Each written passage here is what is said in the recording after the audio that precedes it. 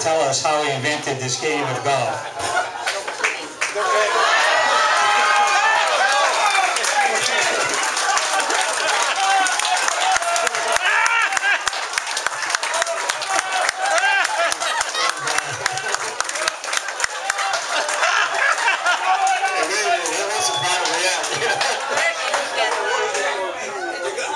Here, what the hell did they laugh at?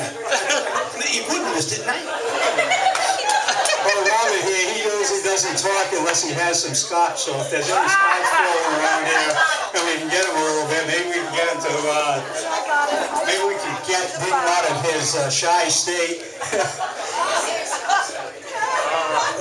God, you know, when you live in Scotland, somebody says to you, how do you knock it out? Means how do you doing? And pretty soon they give you a drink. Oh, and here the Americans roll off together and say, Sahara, how are you doing? Sahara might well be the damn Sahara to wait for a drink around here, for Christ. I've been going for the speakers all night, they ain't talking about the Scotch. What's that last that brought this up to me? You would think I'd head on this. I'm supposed to be the straight. Okay, so what I'd like to do here is recreate the day that the inventor of golf first goes to the patent office, the Royal Patent Office in Scotland, and he's explaining his this brand new game of golf.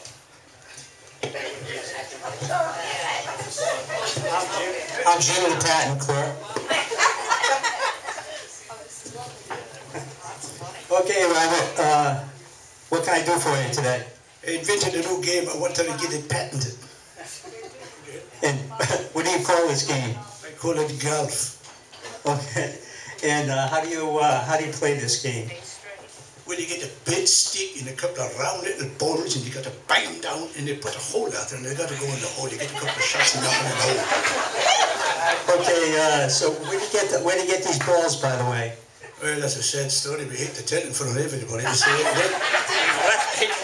you got to get round little balls, and I can honestly tell you, in a 50-mile radius of my father's golf course, there wasn't a safe male sheep around.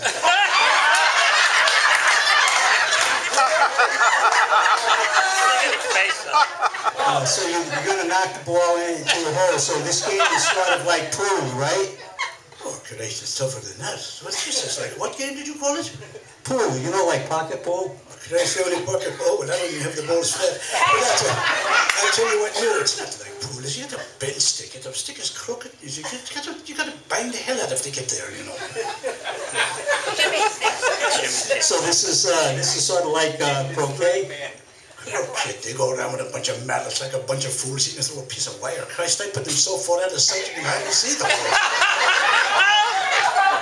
So this is like a long bowling lane.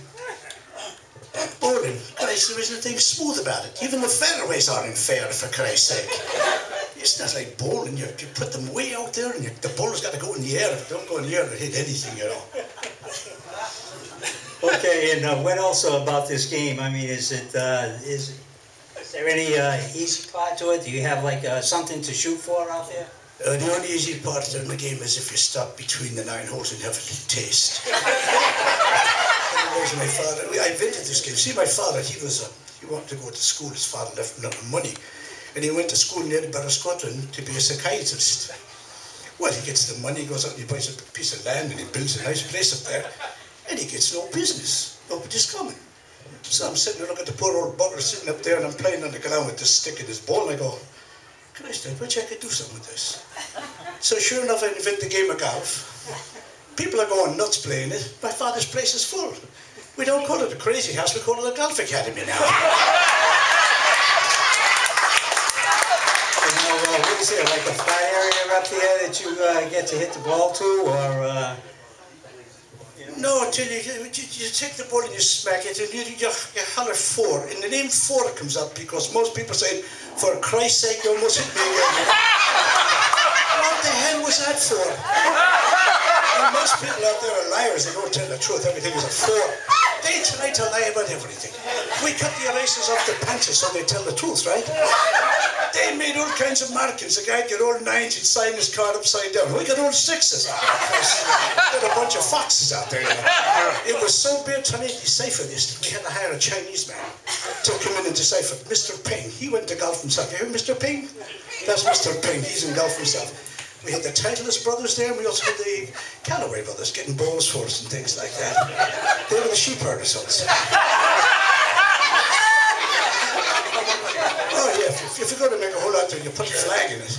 Oh, some wise guy thinks he's going to go and smack the bullet up to it. He ain't going to get that thing. We put bushes, we put water, we put all kinds of crazy things out there. And then you got to kill yourself to almost get there. And they got to swing. And here's the lying part of it. You see the boy go into the woods, right? And he goes in here.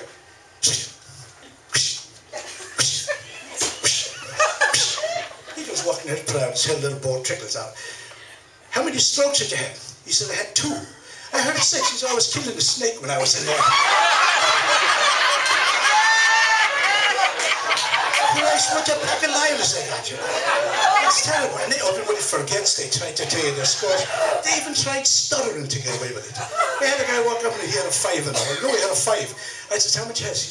I had a, let me count, 1, 2, 3, 4. Christ, you bounced off 2 twice. That should be a 5. So if you want to get this straight now, you hit the ball out there, and you may hit it in some sand, but the idea is to hit it in a hole that's hundreds of yards away. And when you go through all this frustration, you do that once, and then the game is over, right? Oh no, my dad found out that just at 17 holes, the people are just starting to go around the bend. They're starting to get a little bit on the cookie, you know.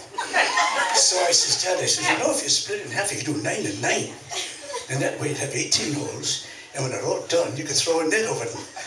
They'll go cuckoo. And I watch golf progress. You know, these people, I go, I'm not split up. I see them now. The guy wins a trophy these days.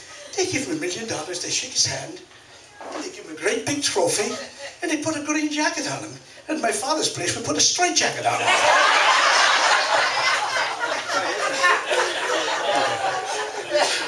So is there anything else you'd like to add to this game, Mr. MacVickery?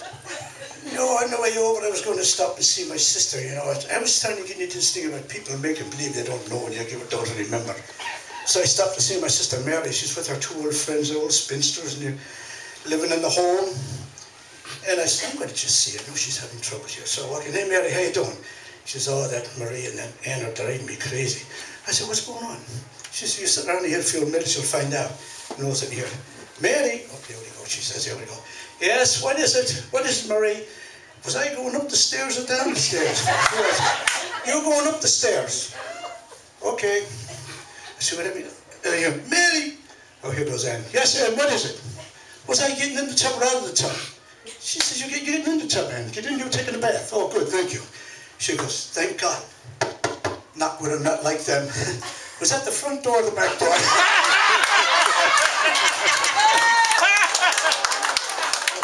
I gotta be catching my flight. I'm gonna go back to Scotland, folks. It's nice seeing you, and don't forget when you listen. All right, everyone. Happy birthday!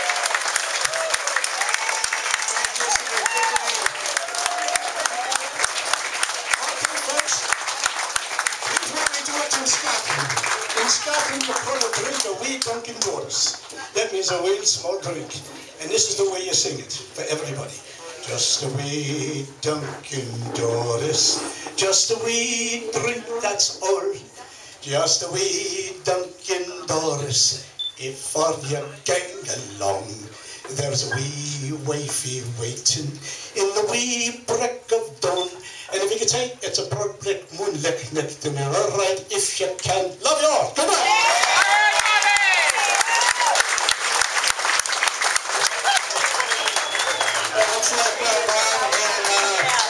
Checkpoint, we have to buy a bottle of 20-year-old scotch.